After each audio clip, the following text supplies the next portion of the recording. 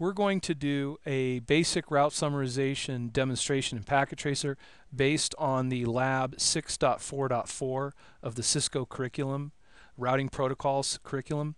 So what we're going to do is we're going to start off with an 1841 router. And I'm going to drag it out here. We're also going to grab another 1841 router and drag it over here. Okay. And then I'll grab a third 1841 router, drag it over here, and a fourth one and drag it over here. So we'll start off with that. And then once all of these start up, I'm going to change the names and we're going to add some interfaces.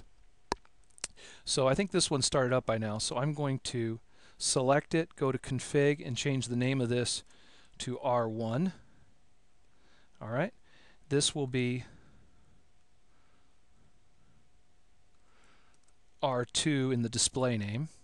So R1, R2.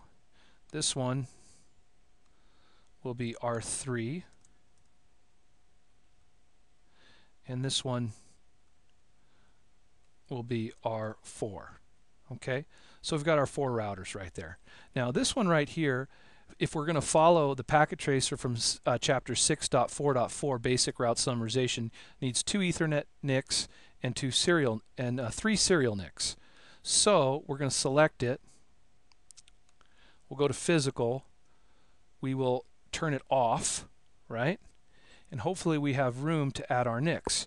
Right now we have Ethernet NICs, but what we need is WIC 2Ts, smart serial. So we're going to drag this and pop that sucker in there. And then we'll drag another one and pop that one in over here, right? And now we should have 4 serial interfaces and 2 Ethernets. So we'll turn our router on now, and then we'll examine our interfaces. All right, we've got it on, starting up. Eventually we can go to config here, and you'll see now in this config, fast Ethernet 0001, then we've got serial 000, and then we've got 4 serial interfaces to work with. Okay, so we added WIC 2Ts, the 2-port asynchronous synchronous serial network modules. 2, we just dragged them right in and then turned it on. So now this router has the necessary requirements. Now this router over here has 2 Ethernet NICs built in, but it also needs at least 1 serial interface. So what we'll do is click on this one, go to physical, shut it off, drag in a WIC 2T, or just select WIC 2T and then drag it in from this picture, which we just did, right? And then fire it up. So now it should have 2 Ethernet interfaces and 2 serial interfaces. All right, it's starting up. We should probably click on it now. Oh, it's still booting up. And now you can see it has 2 Ethernet and 2 serial interfaces. So this one's ready to go, and it's turned on. So right now we'll just deal with these 2 routers right here. I'll pull these over to the side. We're not dealing with them. R1 and R2. Okay.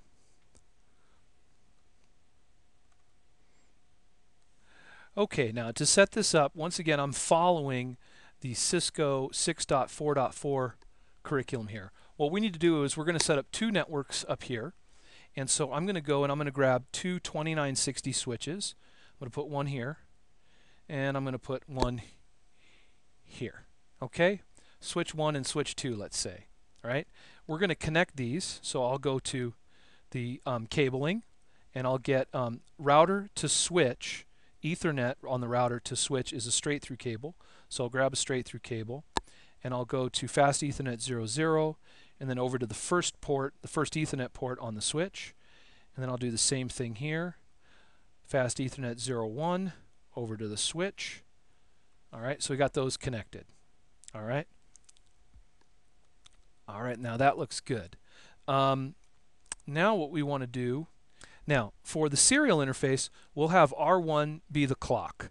So what I'm going to do for that is I'm going to go to the cabling, and I'm going to scroll over, and I'm going to look for the serial DCE port, right? And I'll grab that, and I'm going to put that on the first serial interface here, serial 000, and I'm going to scroll down here and then put it on the first serial interface of this one, right? So this one's the clock, and this one is not. So this guy's playing the role of the DCE, and this router's playing the role of the DTE. All right, fair enough. Okay, so what we're going to do is we're going to address out just this part first to make things easier. All right, and we can see right off the bat, well, and I'm going to label everything out too. So I'm going to label out the networks so that we know which networks we're working with right now. I'll grab this one, and so for this network between these two routers, we're going to create 173.16.71.4/30. So that's the network that we're going to use to go in between these two routers. Now, I've changed the addressing slightly from the packet tracer 6.4.4 in the Cisco curriculum just to protect the innocent. But it basically follows along quite closely. So now what we can do is we could just put these addresses on these interfaces, and we could do that really quickly. Now, R1 will get the first usable address, and R2 will get the second usable. And by the way, with this type of network address, right, this is a classless address because it's /30, right, /30, meaning the network is 4, the first usable host is 5, the second usable host is 6, and the broadcast address is going to be 7. So 4, 5, 6, and 7. And the next network would be .8, right? So we're going to set this interface's IP address to 173.16.71.5/30, serial 000. So let's do that really quickly.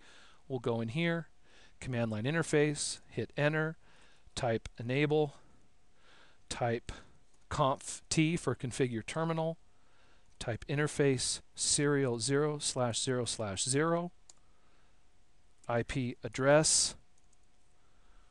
What was the address we were going to do? Okay, here it is, 173.16.71.5 with a 255.255.255.252 if it's /30. We'll hit enter. We have to give it a clock rate because it's the DCE. It's got the clock, 64,000. And then we'll type no shutdown. Okay, now it's up. Now, even though it's up, it's still red because this interface on this router has to go up. So we're going to do that one really quickly. We'll click on this router, go to command line interface, enter, enable, conf t, which is short for configure terminal, int, which is short for interface, serial 0/0/0. All right, that's beautiful. IP address 173.16.71.6. Okay, and then our subnet mask.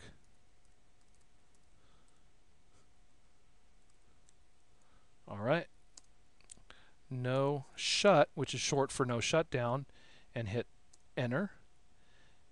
And now you can see that our interfaces are up here. The first usable host is on R1, the second usable host is on R2. We've set up this network. Okay, our next two networks that we have to lay out are these two networks here coming off of the router to these switches. There's no hosts really attached, but that's fine. Well, I'm going to label it 173.16.64.0/23. Okay, once again, non-classful network, right? Subnet. And then we're going to do that again, and 173.16.66.0/23. Okay, so since these are /23s, they're going to be 512 hosts. So the hosts will go from 64.0 64.1, 64.2, all the way up to 255, then 65.0, 65.1.2, all the way up to 65.255, which will be the broadcast address, and then the next network is the 66 network. And this will go all the way up to 67.255, which will be the broadcast address. Why? These are /23, right? 512 hosts. Magic number on this network is 2. So the networks go up by 2. From 64, the next network would be 66.